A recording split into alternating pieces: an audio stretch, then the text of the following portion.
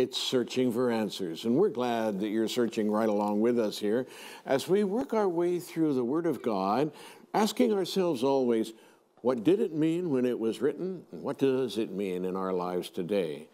We're bringing those questions to bear on Paul's letter to Timothy, who is a young colleague, been assigned to a major city and to the pastoral work of that great congregation there. Lots of issues, lots of challenges. So get your Bible and find the first epistle to Timothy around the middle of the New Testament. And we'll jump right in here with Dr. Bernard Taylor, Old Testament specialist, research professor in religious studies here at Loma Linda University, and Dr. Leo Rancelin, New Testament scholar, Associate Dean of the School of Religion at Loma Linda University. My name is John Jones in the Divinity School at La Sierra, and we are glad you're with us. We're right into chapter 2. We see that verse 8 right down through verse 15 as basically one paragraph. So we may break it up into pieces a little as we go, but let's start with verse 8 and work our way down through it again. Dr. Bernard, take us into it and see where we go. All right. 1 Timothy chapter 2, verse 8 and onwards. I desire then that in every place the men should pray, lifting up holy hands without anger or argument. Also, that the women should dress themselves modestly and decently in suitable clothing, not with their hair braided or with gold, pearls, or expensive clothes, but with good works, as is proper for women who profess reverence for God. Let a woman learn in silence with full submission. I permit no woman to teach or to have authority over a man. She is to keep silent. And through there, woman can also be translated as wife. And man can be translated as husband. And as we continue. Yeah. For Adam was not deceived, but the woman was deceived and became a transgressor. Yet she will be saved through childbearing, provided they continue in faith and love and holiness with modesty. How do you feel about that, friends? We looked a little bit at this at the close of our last conversation, but there's more to work on, isn't there? So stay with us, and we'll begin to pick up the pieces a little bit. Anything you want? One of the things, well, first off, 1 Timothy has a companion, 2 Timothy, and then Titus, and these are often known as the pastoral epistles. These are pastoral in tone. They're not primarily theology, though that is not irrelevant. And we have answers, we don't have questions. And so, for instance, I desire that men should pray, lifting up holy hands without anger or argument. Why would he say that? Unless perhaps there is tension and anger that has arisen in the past. And don't let prayer become a vehicle for this unholy practice. And the women should dress themselves modestly and decently in suitable clothing, on the one hand, not with their hair braided or with gold and pearls, expensive clothes, on the other hand, but with good works, as is proper for women who profess reverence for God. So here we have a situation where there are those, obviously it must be being done. And when we think about who would do it, you have on the one hand those who have come from wealth and are accustomed to dressing in this fashion. Yeah. And on the other hand, those who have no access to it and would never be able to do it, and in the process are being shown up, so that going to church is an embarrassing situation because you always come up short. So, there's a start. That's a good start. Leo, what do you think? So I think, as I said at the previous session that it's important that we apply appropriate interpretive guidelines to this text. And for me, here's how I think we need to begin. First of all, and this passage needs to be interpreted within the larger context of the New Testament, within the larger context of the 13 letters of Paul. And when I look at those 13 letters, I see that in Romans 16, women played an influential role in Paul's apostolic team. When I look at Philippi, I see that in Philippians, Paul alludes to 2 women that were leaders of that Philippian church. When I look at Corinth, especially 1 Corinthians 11, it's a tough text, but what comes through clearly is that women prayed, and prophesied during the worship service. And I think when you prophesy, there's an element of instruction and teaching that takes place within the community of believers. In fact, that's what prophesy really means. It's not merely foretelling the future. It's actually speaking forth-telling on behalf of God to the people, isn't it? So when you look at those larger texts, you see that women played a leading role in churches, and they taught in churches. And so when you come to this text, please be aware of those realities, and you can't, as I said previously, universalize this text to say this is for all time, that Paul wants to restrict the role of women in the life of the church. The other piece that I think is important to add is that Ephesus had the cult of Artemis. And at the cult of Artemis, women played a very, very influential role in that cult, in that religion. And it's quite possible that women converted out of Artemis and may well now have come into the church at Ephesus and wanting to exercise perhaps that same kind of influential role at Ephesus. And the church was, I think, being destabilized potentially by that kind of a sentiment and experience that they had previously. And then the other aspect that I think we need to consider is that without question, there is some false teaching taking place here with some false teachers. And it's possible that some of these perhaps wealthier women had fallen prey to the influence of these false teachers and were exercising inordinate amount of authority and influence within the church. And I think for Paul, when you have, I think, both men or women destabilizing the church, he gets a bit huffy about it. And it's problematic for him. Because for him, order and stability and harmony in the church is crucial. As a matter of fact, right at the end of 1 Corinthians 14, after he deals with the issue of speaking in tongues and prophecies, he does say right at the end, all things should be done decently and in order. Yes. Crucial for Paul. And so this is not taking place during the worship service. And in light of all that, I think he has some draconian measures that he takes here to bring about order, decency, stability, and harmony. Yes. That's how I read this text. Specific problem at Ephesus. Please do not universalize this for all time. Yeah, exactly so. Indeed, these verses, 8 through 15, flow right out of his burden in the first half of chapter 2 for public respect, decency, dignity, honorable conduct and behavior. This is now simply bringing it home to the particular lifestyle of the Christians as Christians. And so I think it's of a piece with the larger overarching principles he's laid down in the first half of chapter 2. But it's clear that he has a particular kind of mission, a kind of vision in mind, right? For what a Christian ought to look like and sound like and behave like, men and women. Yeah. And what he does say is clothed with the culture of his time. Yeah, it really is. Yeah. And we must not forget that either. He's a creature of his time. Yeah, it is. It's a sharply divided world in which generally men and women had very little to do with each other, particularly in public.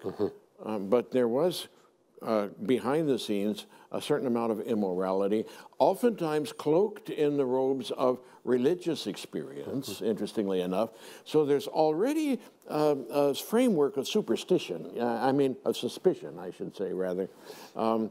People wondering about these different funny cults and sects that are Roman writers complained that in this time of the Roman Empire that all kinds of strange religions are popping up around the Mediterranean world, and they don't like it. And Christianity is very susceptible to just looking like one more of these strange kind of things. And Paul really wants to make the case, no, that's not us. It is interesting that men should pray lifting up holy hands, you know, not against each other, which is probably part of the turn of phrase here. When you visit the catacombs underneath the city of Rome, there are small chapels carved out in the soft limestone there that were places of worship for not only Christians but other groups as well. But certain ones are identified as Christian. You can see that by the markings on the plaster wall. And these frescoes, these paintings that are on the wall, the colors worked into the fresh plaster while it's still damp, are scenes of early Christian worship from the 1st and early 2nd century. You can see how they prayed. Men are portrayed standing with their hands up, praying to God in this position. We think they got that out of Judaism. We think that that was a practice in the synagogues at that time as well. But it's clear that Paul wants to sanctify the Christian experience. Say, if you raise your hands, let it not be against each other, but toward God in submission and supplication. Isn't that interesting? Yeah. Yeah.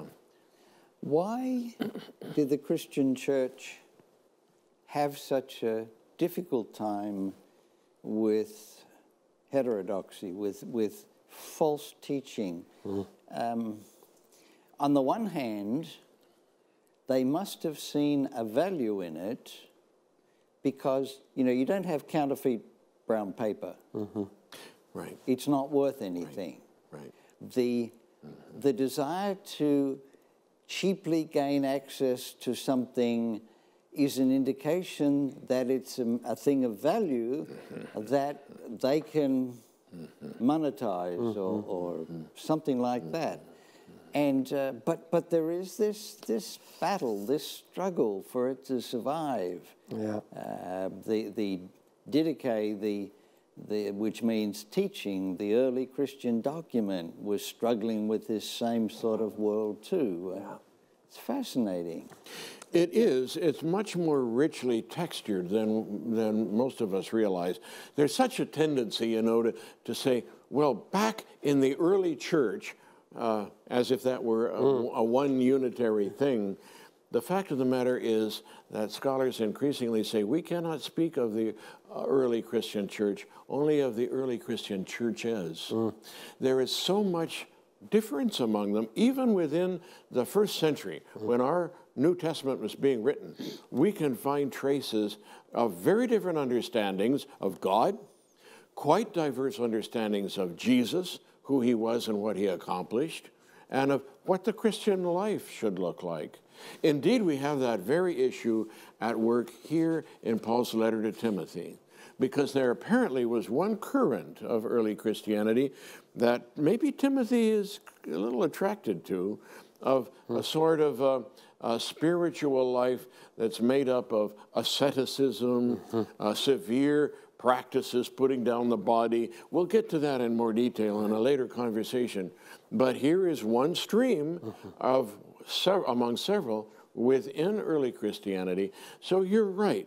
There were currents that were pushing and pulling, and which later on actually split out in different directions. And then you have, finally, the attempt in the early churches to define heresy. It's not quite heresy in the New Testament, but it's the precursors of some heretical movements that had to be trimmed back a couple hundred years down the road here. What do you think? I think you're absolutely right. And as I've read through these 6 chapters trying to ascertain the nature of the false teaching, you just get bits and pieces here, myths and endless genealogies. They forbid marriage and abstinence of certain foods. They're wrapped up with profane myths and old wives' tales. And then at the end of chapter 6, I think it's an important verse there, He says, verse 20, avoid profane chatter and contradictions of what is falsely called gnosis, knowledge. Yeah. So maybe incipient Gnosticism, perhaps percolating in this church, an esoteric religious group that's got this strange understanding of things, as you said, asceticism perhaps. And it looks like Paul calls out two people, Hymenaeus and Alexander. It looks like they've been excommunicated in the church. Yeah. And maybe there's still some within. Yeah. As I read through the 6 chapters, I gain a sense, wow, Paul's really, I think, concerned about this influence and this group of people within the church. Yes. And that's why he says, hey, I urge you to tell these people not to teach different doctrine. Yeah. Right at the beginning. Yeah, right. Chapter 1, verse 3. Yep. You don't get funny with the doctrines. Yep. Yeah. And don't be so preoccupied, verse 4, with these genealogies and this and that. Frankly, we don't know what that was all about. Right. We're not sure.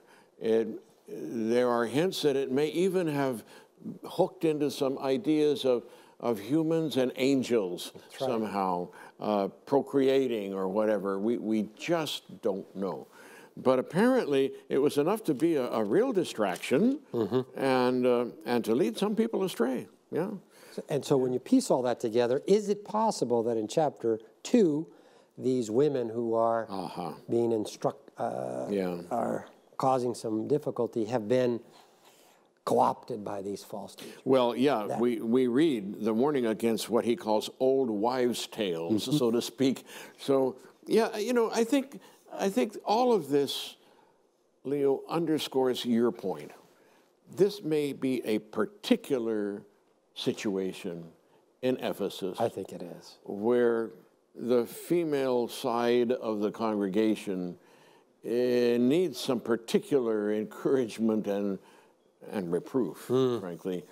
But even to generalize that, across the early church, within the first century, is already a problem, much greater to pull it out and try to generalize it for our lives today. Yeah. We need that warning, and I think it's important. Then how are we to say, let a woman learn, let a wife learn in silence with full submission.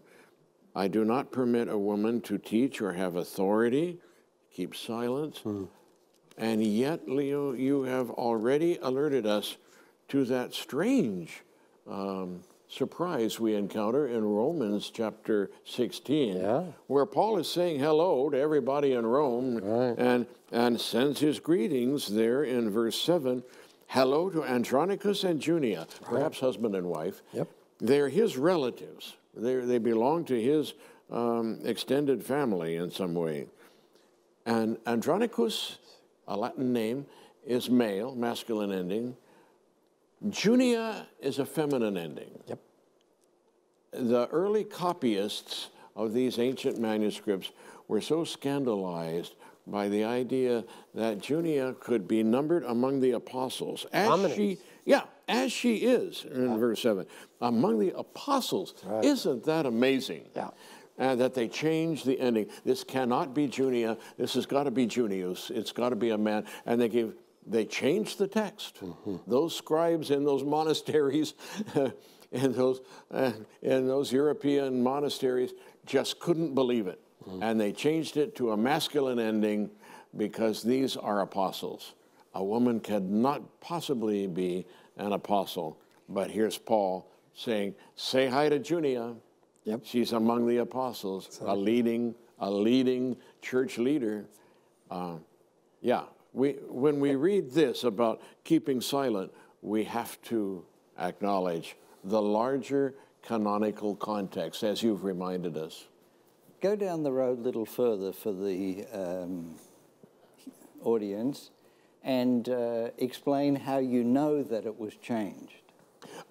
Simply, the earliest manuscripts all have the feminine ending. The later manuscripts have the masculine. And in the process of going from copy to copy to copy, it got caught on and everyone followed it. Yeah. I think that will be helpful for them. Yeah. It's just too much for us to think of a woman as an apostle. Yes. Yes. So here we are. Now the thing about Adam and Eve then, Adam formed first and then Eve. We think the rabbis used to make a point out of that as well. But what are we to make of this? I mean, what's the line of argument here in 1 Timothy 2? What shall we say? This moral exhortation, let's also confess, this is a difficult text. Yeah. Because this moral exhortation that he does give is grounded theologically in this creation account, right? As you know, verses 13 and 14. Now, for the rabbis, the original situation always took precedence. You go back to the beginning, and that trumps everything else. Yes, that's right. And here is a trip back to the beginning, and there is an order. Adam first, and then Eve. But then it says that Adam was not deceived, but the woman was deceived. And by our standards, if you are deceived, then you're off the hook. At least, you know, you are not as culpable as somebody who goes in with both eyes open and does it anyway. Yeah. Even if we are to suggest that it was out of love for Eve and fear that she would be without a husband that he did it. Or that he would be without a wife. And that too, yes. Yeah. Even so, now, we don't know. The Greek allows for several different nuances in verse 15 about the relationship between being saved and giving birth. It can mean, in a way, despite, I'm probably overstating it a bit, but even though she is giving childbirth, she will be saved, or that childbirth is a pathway toward her salvation. Yeah. We're not quite sure of the Greek syntax there and how best to render that over into our English today. But nonetheless, the main point stands. It's a matter of faith and love and holiness, with modesty, right? Yeah, sophrasunes, humility or modesty. What do you think? For me, I think another point that is important to underscore with respect to Paul, oftentimes when Paul faces challenges in his church, he gets exercised about. And you could say almost goes over the top. Let me give you, for example, there at the end of 1 Corinthians chapter 4, as he's trying to address, lay the groundwork from some specific issues from chapter 5 and following, he does say, what would you have me come here, with a stick or with a spirit of love or gentleness? That's a bit over the top. Yes. And then in Galatians, he says, I wish they would go the whole way and take the knife. And then in 1 Corinthians 10 through 13, he's got to deal with the issue of super apostles there at Corinth. And he is almost beside himself as he addresses that challenge that he has there at Corinth. And so I think when he really goes after a problem, he goes with full vigor. And maybe here with the issue of worship being compromised, he grounds that theologically with this text here of Adam and Eve. So I think that's kind of how I read that in childbearing.